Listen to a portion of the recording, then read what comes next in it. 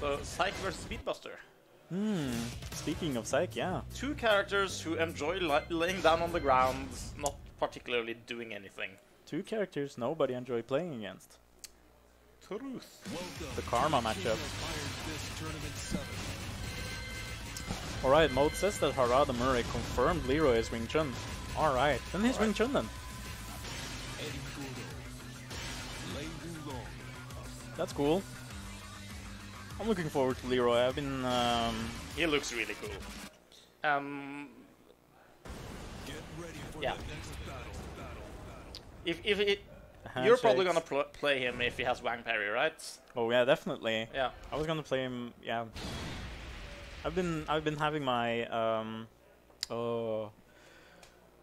Iron Curtain now in my brain. What's the name of Abstinenser?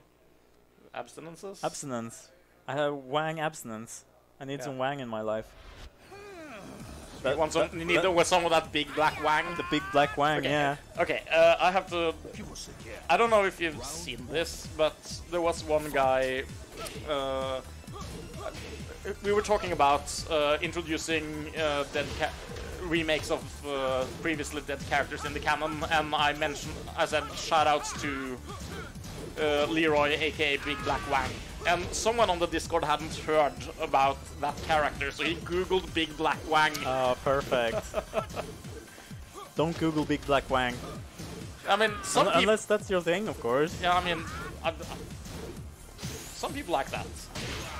Speaking of Big Black Wangs here, Beatbuster is taking a convincing first game here. Yeah. Round 2. Fight. Oh. This is one of the reasons Eddy is really annoying to fight against. Just the fact that he has the punishes for his lows is really weird. Yeah.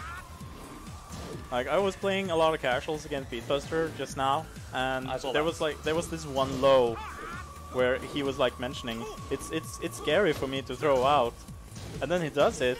I try to punish it, but because of the distance, my punish whiffs and then he gets a free launch. So I'm like, scary for who? That low is so good. Yeah.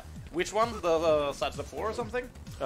He does like a low and then he just like goes backwards afterwards. Yeah, so it's the 2-hit one. That's sidestep 4. Yeah. That it's like +6 on hit and fuck that low. Seriously. But all of these lows. Yeah. None of them are fair. There we go. Yeah, that's the one. Look at that. Yeah, that's +6 on hits and almost impossible to punish on block. You have to low parry it. Very, very, very fun character to deal with. No. Plays a lot easier. Can't sidestep that move. You win. Ugh. Really good move. Yeah, he also sidestepped the wrong way though, so... But yeah, dirty ass Eddy. This is the advantage of not being in the tournament anymore, you know, you don't have to face Eddy. Yeah, now we can just shit talk all day. Yeah.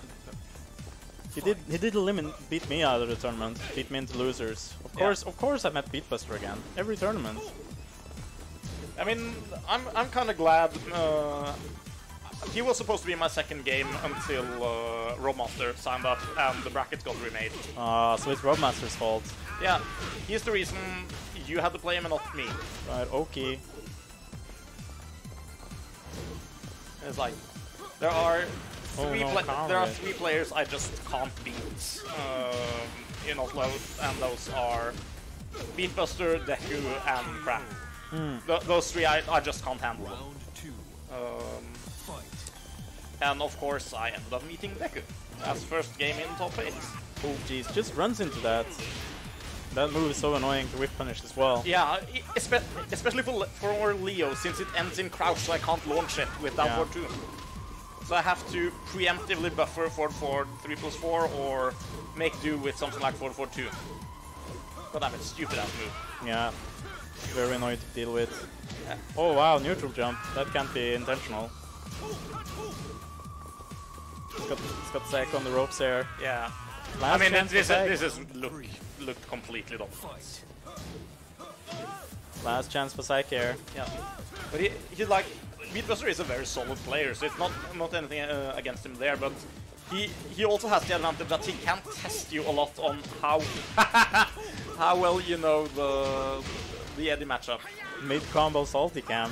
Yeah, it's ready on that. Beatbuster, for those not aware, he gives salty pretty easily, even when he wins. He's not happy even when he wins. Yeah, I mean, like good sidestep, but the thing is, he gets really angry with himself if. Oh, nice. Oh, now he gotta be angry. Oh, there we go. Oh, he did. Like, he's playing a super tricky character and pushes a lot of buttons. And he gets angry if the other character is super annoying and pushes a lot of buttons. Oh, I mean, forward 3. Into Oki. No whip punish. Just a bit of patience there. Yeah. Lays down on the ground, but didn't work against that move, unfortunately. Oh, no duck. The hell sweep. That's uncharacteristic for Beatbuster. Yeah. I think he usually block that. Hang on, is Seik making a comeback? Oh, no, wow. No, he's not. How did he not get tackled there? He did it so early that he didn't get hit by that. That really looked like it would go into shoulder tackle, but he was getting the takedown. If you look on the stream right now, yeah, I think he stopped actually and did something. Hell sweep or whatever. It did seem like he went into an animation, but yeah. Yeah. Either way, it didn't work out.